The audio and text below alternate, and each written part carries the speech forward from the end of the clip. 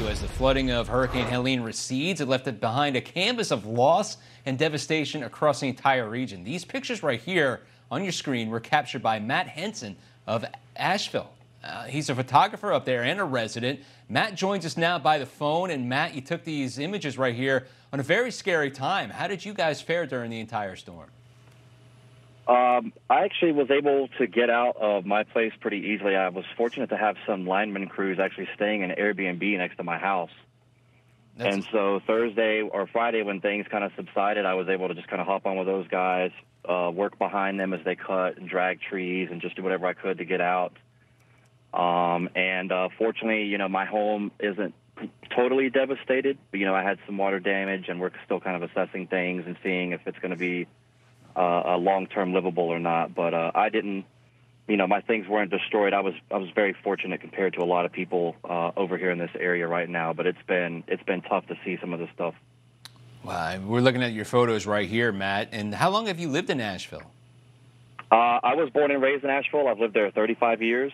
And I have never, ever seen this kind of devastation in this area. I didn't think it was possible. I mean, you've obviously seen the pictures that you've taken. Run me through the gamut of emotions between it happening just afterwards and now.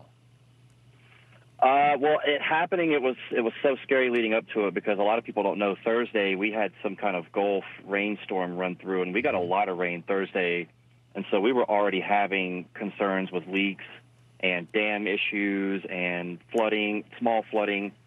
And so Friday morning I woke up at about 4 o'clock, and I thought, you know, we had gone to war on the East Coast. I mean, the wind was crazy. I have a lot of trees around my house, so huge branches are falling. They're hitting the home. Trees falling next door. My neighbors lost some cars, and so you sit there. You don't really want to go out. Obviously, you can't go outside. We had 60-mile-an-hour wind gusts here, and I mean, it was hard. You had to sit inside, kind of hunker down, and just hope nothing comes falling through your house. I mean, that was the scariest part, is from 4 a.m. to 7, you don't really have a lot of daylight. You have no idea.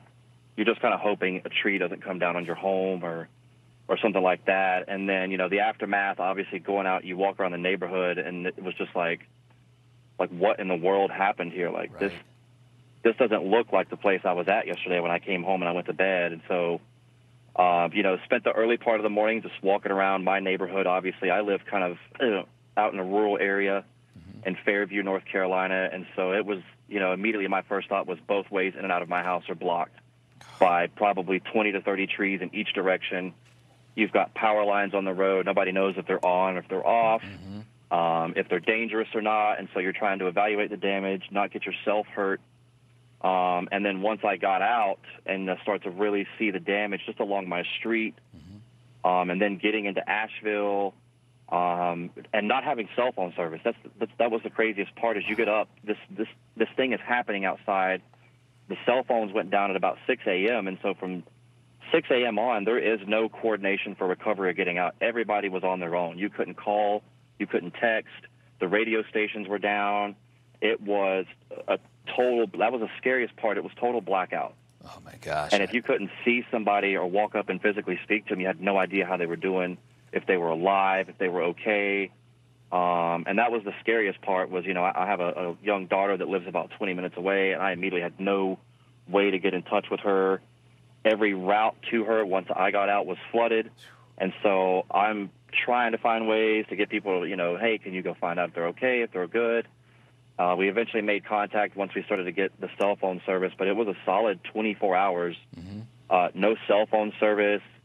I got lucky and found a Wi-Fi access point really late in the day on Friday. I worked for one of the local radio stations, and a restaurant next door just randomly happened to have Wi-Fi that functioned, and so I was able to start getting stuff out Friday and contact people.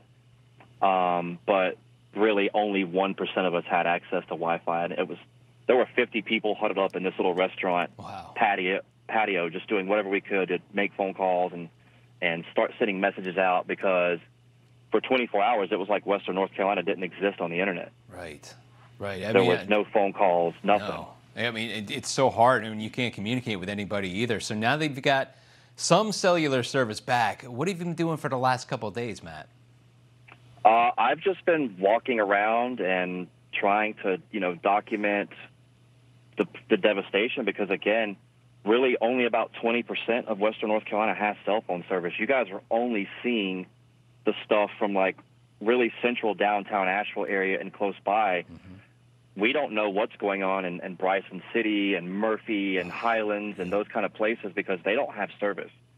So we're only hearing about the devastation from the people who can share it so far. There are probably another 300 to 400, 500,000 people that haven't gotten internet access or cell phone service yet, and so we have no idea what the farther west part of the state looks like right now. We're still only seeing like 20% of what actually happened. Yeah, that's such a good point. I've not seen any pictures out from Bryson City right there. We know we've got the railroad that goes right there. It's a popular tourist destination. I've not seen anything from there either. Matt, I appreciate you taking time out and talking to Fox Weather. We know it's been a very difficult stretch. I'm sorry this happened to you for sure, and I'd like to check back in with you again when everything is up and going again and you guys are back up on your feet just to see how everything is. Matt, thank you so much. Would love that. Thank you. Yeah, absolutely. Thanks for joining us.